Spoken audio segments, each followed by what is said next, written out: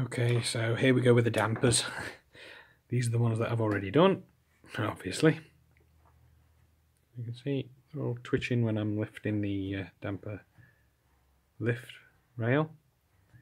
And the way we do these is, as you can see, these are your usual dampers. You've got the damper guide holes. You have to slide them through there. And first of all, make sure they line up at the top. Make sure that when they're sat in a straight position, they're straight down at the bottom end. This one's going to need some adjustment. Poke it into there, and then that grub screw will grip onto that. And that grub screw is responsible for the height of the dampers. They're still looking a little bit rough at the moment because I'm roughing them up at the moment just to make sure that we've got them all on. And then I'll fine it afterwards. Now, when it comes to dampers, you've basically got to make sure that when they lift, they don't come out at an angle like that, which you do by bending that wire. You've got to make sure they don't do that, which you do by bending that wire down below. You've got to make sure that when they lift, they don't do that, or that, which is done by bending that wire, or lifting up at the front, or lifting up at the back first, which is done by bending that wire. You've also got to make sure that they don't, they stop all three strings ringing at the same time, which is done by bending that wire. So basically, you've got one adjustment, and that is bend the wire. And of course, bending the wire changes all the other adjustments as well. So it's a bit of a pain to actually set up these dampers. Spot the one I haven't done yet.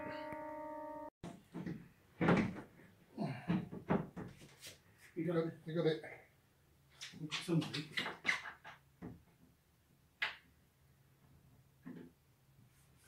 Lower it down.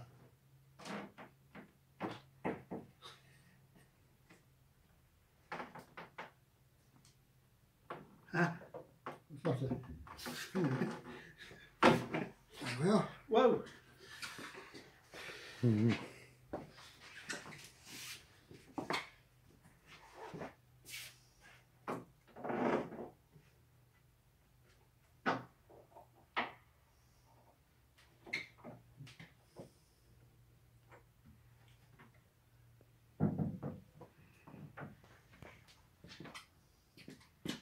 That's it.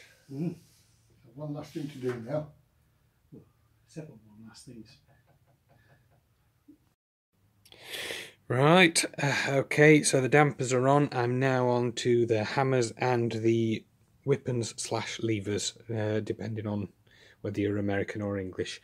I must apologise that I am starting to miss out certain parts of this procedure of doing the piano, because it's generally, we have now got 3 days to get this piano finished and time is running short, and I'm trying to get things done as quick as I can.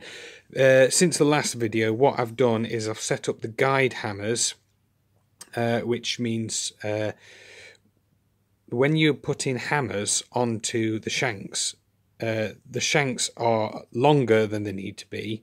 You put the hammer on depending on where the sweet spot is on the string of a piano. Now, if you've got a length of string, say you've got that, if that's the string, there is generally a part roughly about, some people say it's 1/8 of the total string length. Generally, what we do is we put the hammers on roughly to where roughly they were originally, and then pull the action in and out, pull the hammer head up and down the shank until we find the part that sounds the best. Then we glue on the guides from there, and that has been done, so we now have a rough idea of where the hammers are all going to be sat.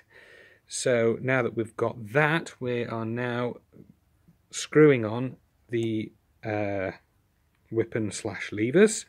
As you can see, they're a complicated mechanical part. It's actually the connection between the key itself and the hammers, because as you can see, the hammer actually sits with that little roller there on the top of there. And when I'll get more into this when I'm regulating the piano, hopefully, as long as there's time to do so. But that part's the repetition lever. This part's the jack. That's the body of the weapon. And this is the flange. We've got 3 moving parts there, all doing different things. A spring in the middle, and yes, that is getting them all to be precisely set up correctly. That to be in the right position. The spring to be at the correct tension. We've got to tension all the springs so that they're absolutely fine. That's got to sit just underneath the surface. There's an awful lot to do with the setup of the weapons. And from there on, we can glue the rest of the hammers on, and then it's just regulating, and you will hear how the piano sounds very shortly. I'm thinking the next video, or the video after, you'll actually be hearing the piano play. Badly at the moment, but it's going to play. So, right, I better get on, because time is short now. We've got 3 days to finish off this piano, and we need to get it done. So, see you soon. Alright, challenge for this afternoon. Get the hammers on. That's glued onto the shanks. Shanks come like this. We've got to make sure that that head fits on there perfectly. So, first thing, run it through the knurler, obviously with 2 hands, and until the head fits onto the shank, as in like this. Then, dip the shank into the glue pot. Blink. Hot glue, of course. Turn the head round so it makes a nice sleeve, as in the ones down there, as you can see.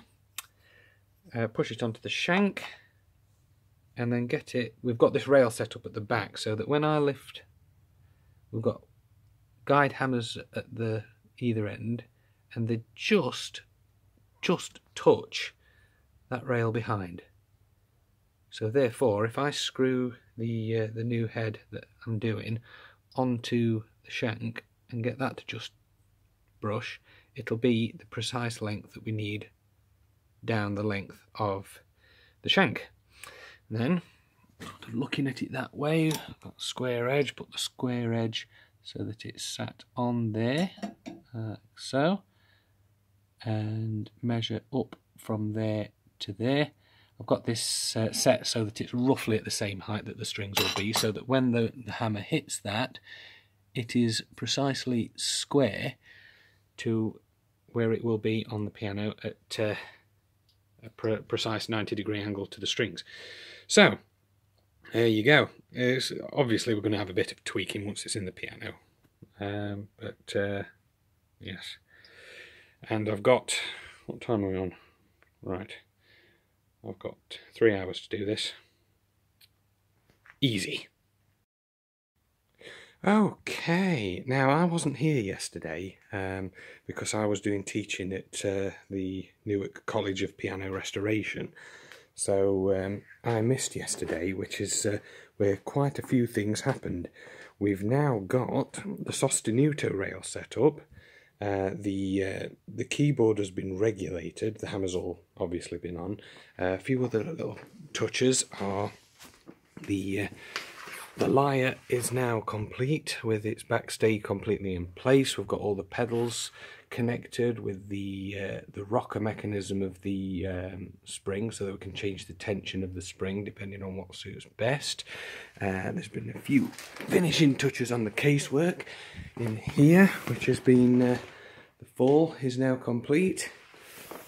Just needs felting, but the regulation has been done, and the piano plays.